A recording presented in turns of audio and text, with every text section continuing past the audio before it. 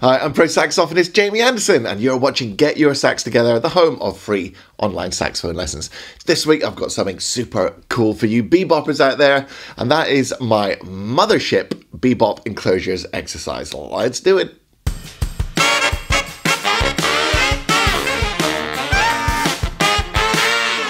I remember when I was trying to learn how to play changes, how to play bebop, jazz, basically, and I'd learned the chord tones and I'd learned all this stuff and I knew the right scales, and I was trying to put together like language that sounded like the record, and whatever I played, it never really sounded like the record.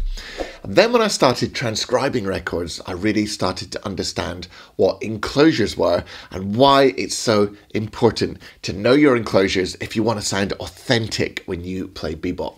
So in my improvisation mastery course, I designed the Mothership of all enclosures exercises, which I'm going to teach you today. It's going to give you a bunch of absolutely fantastic, usable bebop language, and it's going to be tremendous for your technique. But just before we get into that, check out the Inner Circle membership, which is my private membership, where there's a whole load of extra content that you get on top of your regular YouTube content. For example, in the Inner Circle, you're going to get a backing track to play this exercise, and also I'm going to explain all the different fingerings that I use in this exercise.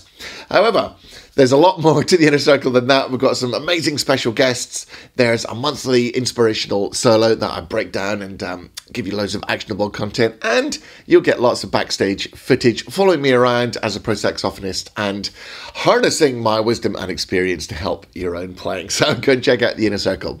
However, there's also a lovely free resource for you, which is my Saxophone Success Masterclass. You can see the link for that right there. That is absolutely awesome. It's an hour of really solid teaching that can transform your playing. Okay, parish announcements over. Let's check out what this Mothership enclosures exercise is all about. So, real quick, what are enclosures? Quite simple. It does what it says on the tin.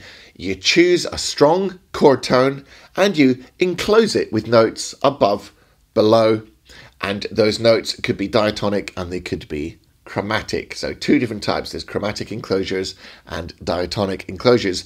You can play the note above, the note below, and then hit the note. You can play two notes below, two notes above, then hit the note. The variations are endless. However, having looked at all these endless variations and transcribed a bunch of great players like Sonny Rollins, Sonny Stitt, blah, blah, blah, blah, you start to realize that actually not all the combinations are used. So I have devised this Mothership enclosures exercise, which only uses solid enclosures that I have personally seen used all the time in actual bebop where the rubber hits the road. So there's no wasted enclosures that you're never actually going to need. Plus, it's amazing for your technique. So let's take a look at the exercise I've devised and I'll explain it, and then you'll hear it played. And of course, you can get a free PDF to go with this lesson. Just click the link that you can see in the description. The URL is also below. That has got this exercise written out in 12 keys. It's absolutely amazing resource. It'll keep you busy with your technique and get you a load of hardcore bebop language under your fingers. It's absolutely awesome, that free resource. So go and get your free PDF. In the meantime, let's get the exercise up on the screen and I'll break it down and tell you what's going on with it. So here we go. Let's start off by looking at this exercise in C. The exercise itself is how many bars? 2, 4, 6, 8, 10, 12, 14. It's a 16 bar pattern, and then it repeats through every key, going up in chromatic steps.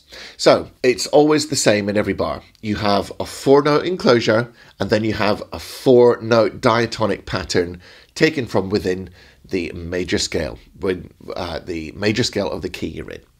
So, looking at the first bar, for example, the chord tone is marked in red on the music. So that is the target note that you're aiming for. Now, this is really important because when you're playing enclosures, you have to enclose an important chord tone. And I should give you a full disclosure, a full disclaimer. If you don't know which chord tones you're aiming for and how they voice lead, and my good friend Dave Pollock will teach you all about that stuff, as well as being able to learn it inside Improvisation Mastery, of course. If you don't know what chord tones you're aiming for, all of this, isn't going to sound good. Let's just put it that way. So This is an exercise that is built on the foundation of solid voice leading and knowing which chord tones are important. Okay, let's just get that out of the way. Now, that said, the red note is the major scale. So if you look in the first bar, you've got a C. If you look in the second bar, you've got a D, E, F, G, A, B, C. So it just goes da da da da da da da da. The target notes just go up the scale. So within each bar, you've got four note enclosure, which targets the scale note, and then you've got a 4-note diatonic segment, a 4-note diatonic cell. Now, these diatonic cells and these chromatic enclosures are taken directly from bebop classic language. So every single bar that you learn on this exercise will give you solid, authentic bebop language. And that's what usually happens. You normally get an enclosure and then some kind of 4-note diatonic grouping. Very, very common in bebop. So this is a really, really high value exercise. So looking at the first bar then, we've got the 2 chromatic notes below, the 2 chromatic notes above, converging on the C, enclosing the C. The next bar, there's a different type of enclosure, da, da, da, da, da, targeting the D.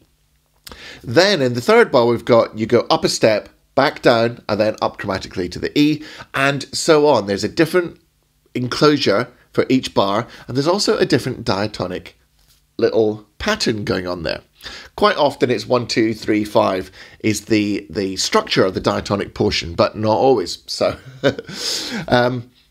then, once you finish the first 8 bars, we start going down, and we've got different enclosures, and we've got different diatonic scale steps.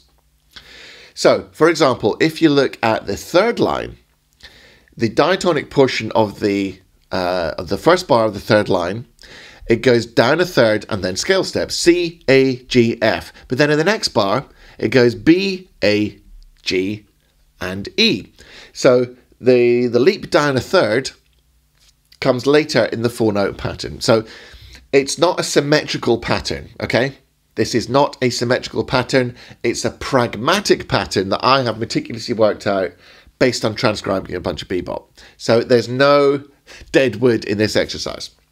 So that's how the pattern works. And then once you've finished it, you go up a semitone and do it all again. Now, just before you hear this exercise played, I'll give you a quick public health warning. This exercise is a real bear, especially once you start doing it through all 12 keys. I mean, it's not called the Mothership for nothing. However, once you've got this down, and it's tremendous for your technique, by the way, and it's tremendous for your phrasing, once you've got this down, you will be armed with a veritable arsenal of bebop language. This is a super high value exercise. So start slowly, put your metronome on, start with the first key, start with the first bar, and just meticulously and slowly, methodically work it out. Now, once you're weeks, months, even years into the process, you start to kind of hear it. So when you go to the next key, you sort of know what to expect. That's the beauty of this whole thing. And then when you start transcribing bebop, you'll hear these enclosures and you're like, oh, I know that one. But all that said, let's be absolutely honest. This is a difficult exercise. Pretty advanced, and it's really going to tax your technique. So all that said, I'm going to now demonstrate this exercise. I won't do all 12 keys. We'll be here all day. So I'll just do the first 2 keys, which is C and D flat, and that'll give you the idea, and then it just flows on from there. Don't forget to get your free PDF using the URL that you can see there. Print it all out, start working on it methodically, and your bebop chops will thank you. So here's what it sounds like. Good luck. 1, 2, 1, 2, 3, 4.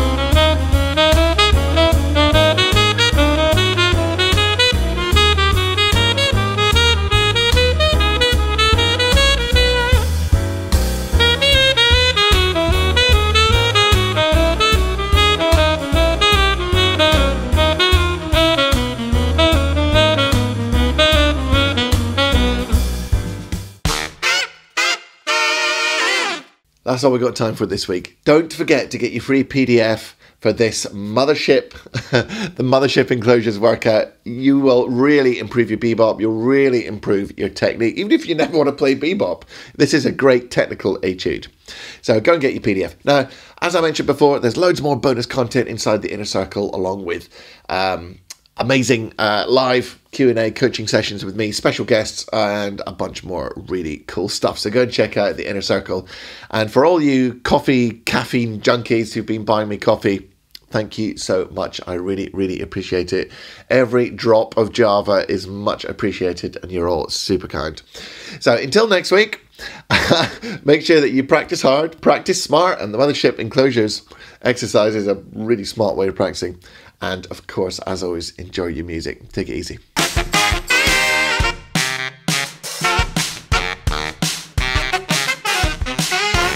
Hi, I'm pro saxophonist. Let's check the levels on that mic. Take two.